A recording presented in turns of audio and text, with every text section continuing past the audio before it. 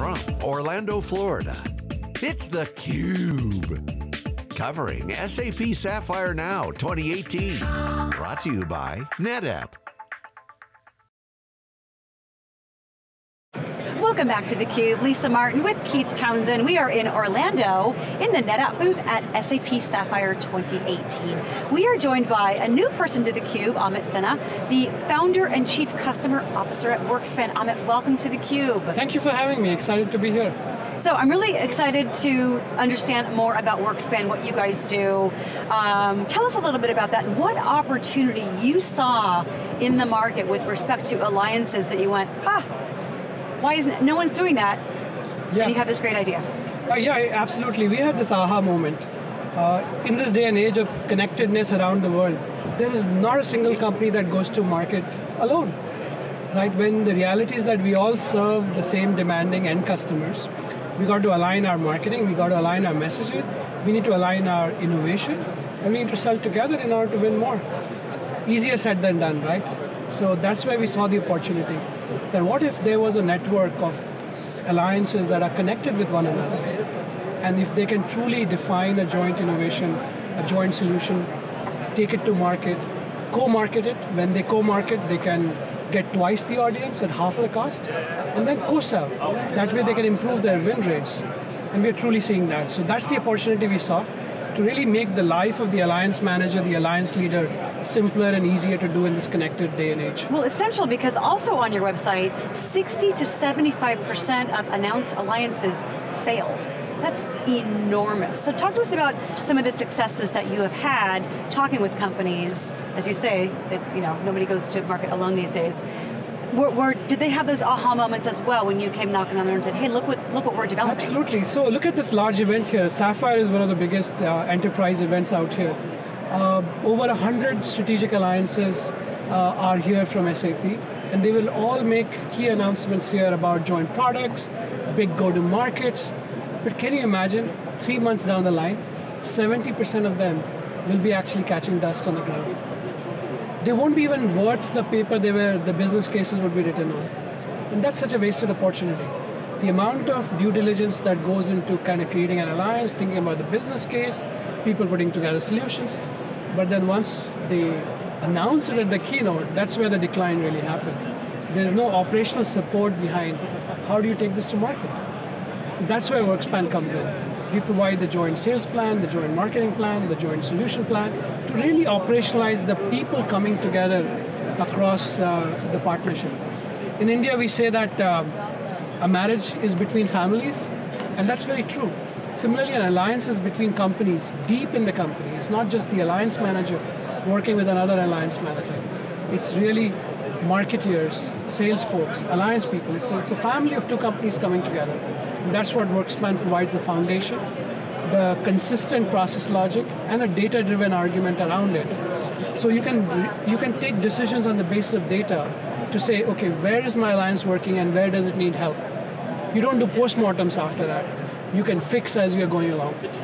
So let's talk about that process and data-driven nature of alliances. Alliances are complex setups, just starting at the very beginning of saying, you know what, we're two companies, we overlap in areas of competition, but there's these outliers where we really can partner together to make that happen. You look on the show floor, you see brands that are obvious. We're in the NetApp booth and we've talked SAP HANA an awful lot. Yep. Right across the way is the Oracle booth, and they're talking heavily SAP on Oracle. So there's this opportunity to cooperate, and there's this area of competition.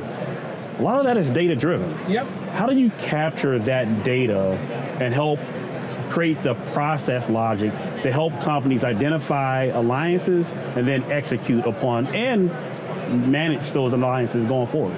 By the way, that's an excellent question. So when you are living in a network, in this interdependent world, you will partner somewhere and you will compete in some places.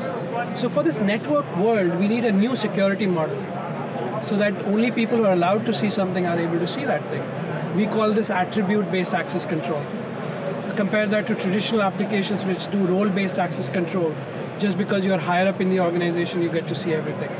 But this newer model of security, attribute-based access control model, allows the right people to get onto the right plans so that they and they alone can see it. So you might be working for SAP on let's say, the Google relationship, or the Apple relationship, or the Oracle relationship, or the NetApp relationship. Only those right people have those accesses. And the owners of those programs can control and secure that data. So what it allows a company to then do is, it's even more secure in this day and age. We can argue that in this day and age with GDPR and all those compliance efforts, that WorkSpan is far more secure than sending spreadsheets out, which is the current mode of collaboration. So you can enforce a corporate policy around what is your shared data, what's your private data. So on the same opportunity, you can have private data for your own company, employees to see that is never shown to partners. So that translucency, not transparency, that translucency is really, really important when you do alliances, and that we understand this model on WorkSpan. So how do you help, like, for alliances marketing, for example, and say there's a joint campaign, NetApp with one of their partners, for example, and they wanted to do some lead generation activities, events, webinars, lunch and learns, digital campaigns, and they're going to get leads that come in from that, and they might say, okay, well, I don't want to give you all of that. How do you help with some of that? I mean, it kind of goes to the co-opetition theme a little bit, but from a marketing standpoint, I'm just curious, how do you help either reduce or mitigate concerns that companies, alliance partners would have in that space, or do you come in and sort of help them from a strategic area to normalize some of these concerns? Yeah, so what we do is we partner with a company's marketing automation system. So let's say NetApp is working with SAP Cloud for Customer. So at this event, we announced an integration between WorkSpan and SAP Cloud for Customer. Similarly, other customers may have other marketing automation solutions, let's say an Aloco or a Marketo or a Salesforce.com. So we integrate with those systems. So what happens is marketers can continue their contact database and their lead machine in those systems, and we get aggregate results on WorkSpan to really see which alliances are doing well. So we don't get into what marketing automation systems do. We partner and we integrate with them. So that way what happens is we are extending the investment that a company already has made in their marketing automation stack, and we come across as the partner or the alliance automation stack. So that way the alliances know one another. And why is this important? This is important because if you're like an Intel or a NetApp, you may be working with a whole ecosystem of providers, and they themselves have their own marketing automation systems. So imagine if you're an Intel or if you're a NetApp or you're an SAP, you can get all this data back because there's WorkSpan in the middle.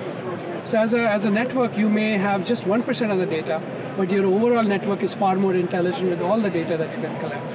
So again, whenever we get a topic like this, we have to invoke John Furrier's name and get some blockchain conversation going on. From a ideal of, basically there's this, you guys become an authority of authentication, there's reputation, there's all these fundamental infrastructure things that you have to determine. And you think through, you scale this out beyond just alliances, and obviously technology is one area. There's other attributes in manufacturing and other companies. How does this align with, or a more aggressive question, how does this supplant like the ideas of smart contracts with the likes of blockchain? Yeah, absolutely. So blockchain is a really good implementation of what we really have done in WorkSpan. So in WorkSpan, if you think about it, it's a network. There are transactions that are flowing across different parties.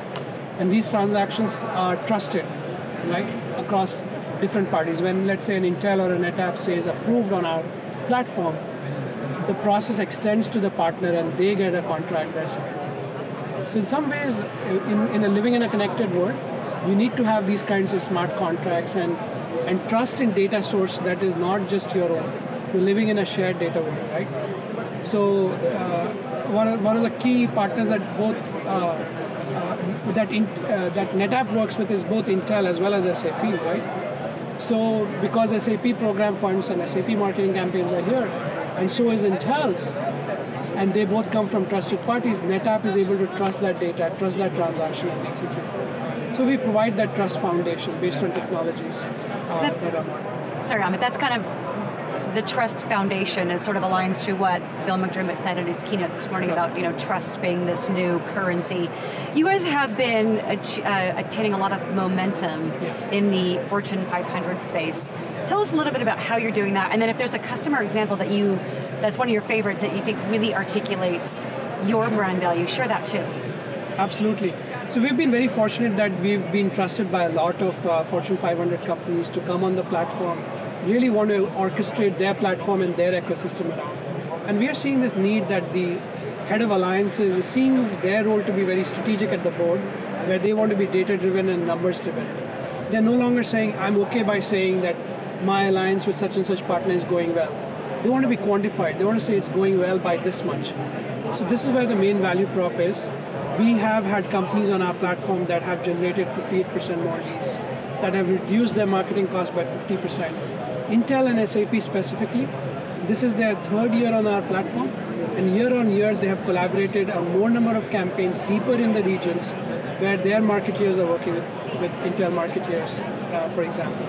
So they got a 24x return on marketing investment. Wow. Whereas they were expecting an 8 to 10x return on marketing investment.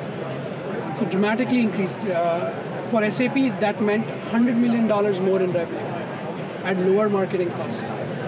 Just because the two companies can unleash their shared potential with shared customers across them. Now this happened, this was not an overnight success. This is a 3-year success in the making, where there's deep partnership and collaboration at the regional level, at the market unit level, and all rolling it up at the head of alliance level. So Intel is one company. We have SAP, of course, is a marquee account. They've not only worked with hardware alliances like NetApp and Intel, but also their SI alliances are on WorkSpan. So large, as many SIs that you see here, those programs are coming on WorkSpan as well. We have Lenovo worldwide on WorkSpan. HPE is on WorkSpan. So that's a great example as well of a Fortune 500 company. Wow, a lot of momentum. It's for companies like SAP, like WorkSpan, where you've got software and you've got something under the hood that a lot of people won't know what's happening, or for their jobs don't have to know or care. It's always challenging for a brand to go, well, how do we show the value of our product and services when it's not something that we can touch or see or feel? And it's really through the validation. The best you can get is through the voice of your customer. And the stats that you shared, you must be sort of salivating with. We can actually help you increase lead gen by 58% or increase revenue opportunities by 40%. I mean, you've got some really substantial data-driven facts to show how you're transforming a business. That's got to be, it's got to make doing business a little bit easier, that you've got such solidity. Actually, when you think of the world, it's very diverse, right? But you can see patterns from this thing. So when you work with a lot of partners and you're orchestrating them on your ecosystem, you're running different kinds of marketing campaigns or different sales opportunities. They have different traction depending on how you actually executed them, right? But when you step back and you say, hey, webinars don't really work well in Japan. Late evening events work better in Japan. But in the US, on the West Coast, it seems like webinars work better. Or such and such partner does a really good job of high-end client in events, but that this other partner I spend a lot of money with, it all seems to go in search or brand advertising that I don't see a lot of benefit out of. Right? So you can make these data-driven arguments by partner, by channel, by investment, by any metric that you want now. So now the head of alliances, this is exactly what the value prop for WorkSpan is. Now you can be totally data-driven and say, this works, that doesn't work, so I should do more of this and spend less there. Fantastic. Well, Amit, I wish we had more time to keep chatting, but thanks so much for stopping by and sharing not only who WorkSpan is and what you do, but some of the significant impact that you can deliver to your customers. Thank you so much for the opportunity. Love talking to you both. Likewise. We want to thank you for watching theCUBE. I'm Lisa Martin with Kieth Townsend from SAP Sapphire 2018. Thanks for watching.